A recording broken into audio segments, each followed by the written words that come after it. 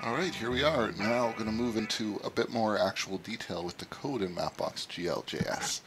Now, you do have to have a pretty decent understanding of JavaScript to come along with me here. You'll be able to muddle through even if you don't, just by copy-pasting different things from examples and all the stuff that you'll find around online with Mapbox GL JS. But ultimately, for it all to really make sense why things are happening the way they are, it's going to help a lot if you do know some JavaScript. That being said, I'm going to try to keep it a little less, not too complex. When we get into some of the interface stuff with events and really working with large data, that's where it's going to be, real crunch time, where if you're going to be working with events, you're going to have to understand JavaScript. But just for the sake of styling and some basic layer stuff, I think we'll be able to make it through without that. But, it's going to be code, so you have to be prepared for seeing code. Anyway, let's talk a little bit about layers. So we touched on layers a little bit last time. I don't know why I have this picture here. It is completely unrelated. I think it's a stock one. Anyway, sorry about that. Anyway, we're going to talk about layers. We can pretend like we're talking about it like this, and this person's very interested. We added a layer last time, so we went to one source, like a tile set. So that's all pretty confusing, as you saw last time. There's tile sets, there's data sets, there's GeoJSONs, there's layers, there's styling, and then where there's we have to add the styles, but we also have to add the layers, and it's all very confusing. I'm going to try to clear it up for you and just make it clear what's actually going on. It took me quite a long time to wrap my head around it, and we'll go through different layer types, just the same way we did in Studio. So we kind of went over points, we went over fills and lines and all these different things. We'll pretty much go over that. Again, we're not going to go into every detail of them. We're not going to go over them to the max, but I want you to see, generally how you'd be able to figure things out on your own if you want to do something specific. So just like in Mapbox Studio, these layers are going to be able to be styled with all the same properties. The width of the lines and the opacity of the lines, and you can do it by zoom level, and you can also hide and show features specifically from layers in GL JS. You can do all the same styling, plus making it interactive and dynamic, basically.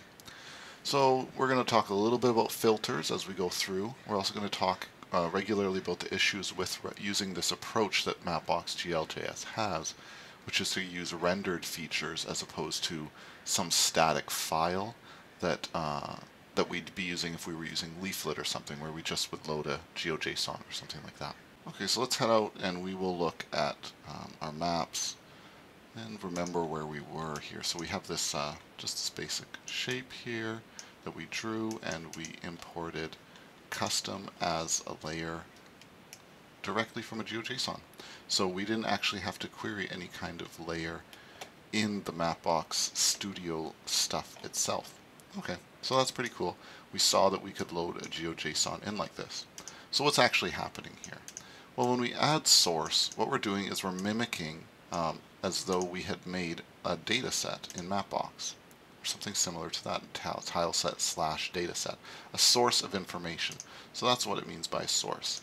That's your real basic, the actual hard data that's behind what you're going to display. The layer is more of the layer, is the section that's actually going to be interactive and showing on the site. It's the front end of the data, and that's why you have to add both. You're not just adding a layer and putting the information for its coordinates directly into it. This is just a way to kind of filter the particular source that you made. So for every layer, you do have to have a source. And there's a few ways to refer to the source. Most often you're going to actually put it directly here. The source is National Park. You can see I also put the source as National Park here. And you can see that that is the same name I gave to the source right at the beginning. So let's head to the Mapbox API just before we actually start getting into every type of it, because it's really crucial that we kind of understand this. We're going to spend this first video just going over a little some of the ways you can actually just add sources, add layers, how do you get it from Mapbox, all that stuff, before we go into the styling. So let's head in here. We'll go add source, find out where that is. So we see it says ID and then the source. Okay, and now the source object, right? We're here in the Mapbox GL JS API documentation. So we have a string for that. That's this ID that we can make up ourselves, right? And then the source object conforming to the styles. Okay, so the source definition. So we can click on that, and then we see it comes down to here. We can see this is a source, Mapbox Streets. You can see there's different types next to them. So we have a type and a data in our case. So here you can see it says type, and then there's different tiles and a max zoom. So there's some different types of sources you can actually add. They aren't always going to be GeoJSONs. They might be vector, right? Now you're often, this is something you may be doing often using URL. There's also raster. So there is a lot of different ways to specify this. So why don't we change our source into something else, and we'll get rid of some of these current layers. So we'll just change it to do one of Mapboxes that they talk about here. So here we have, it looks like we can put in a type of vector. We'll keep it as national park. No, we'll change it to Mapbox Streets. So the data will be here. Is that what they called it? No, the URL. So make sure you do that. And we will just call it Mapbox Streets. Okay, so now we'll have a source. And that's there, that's great. Now let's see if there's anything that is on it that is a fill. We'll just add it, just so we can maybe see something. And we'll see how that turns out. We'll get rid of this filter for now. Okay, let's just see what happens. Park boundary must specify a source layer. So you can see here, actually, since it's a vector, the layer needs to specify inside of Mapbox Streets exactly which layer. So when we were using the GeoJSON, we could just refer to the whole GeoJSON, pass it into the layer, and boom, there we go. But now since we're trying to style something particular, we need to actually find the layer in that source. So this is part of the difference between the different kinds of data sources we can use.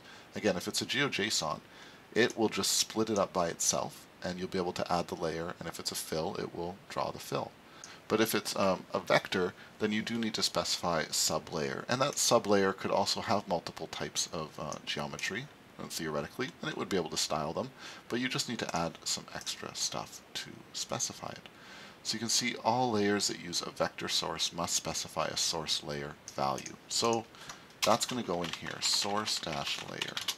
We're going to add, we have to find out what it actually is. So let's go to the tile set, because again, we are referencing a specific tile set here. V6. Okay, so why don't we update it to V7, since that's the one that's showing here.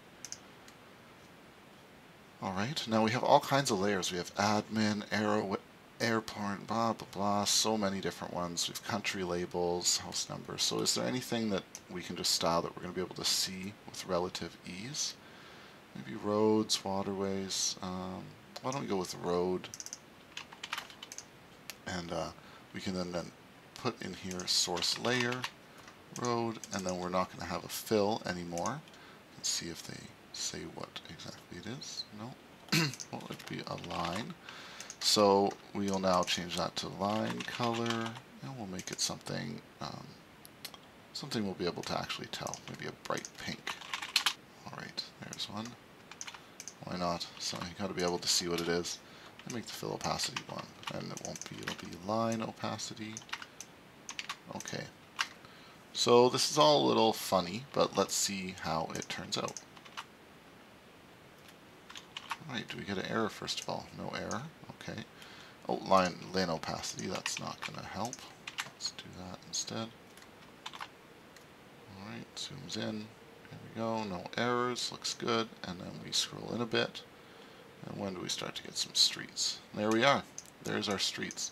So we just got added our street layer, pretty much no problem. So that's kind of cool. We literally did not have that information in this map. It was not loaded in from the map itself, but from a separate layer here in our Mapbox Streets. So that's really nice to be able to have.